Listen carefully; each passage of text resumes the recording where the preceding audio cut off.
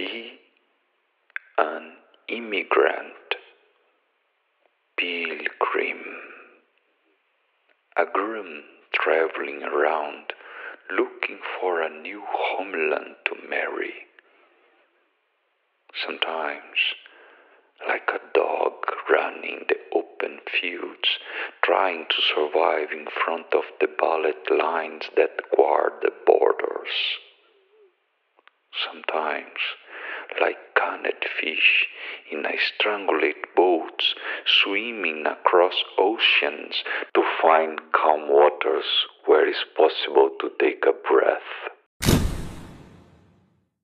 Oversea, outlander, refugee, strange,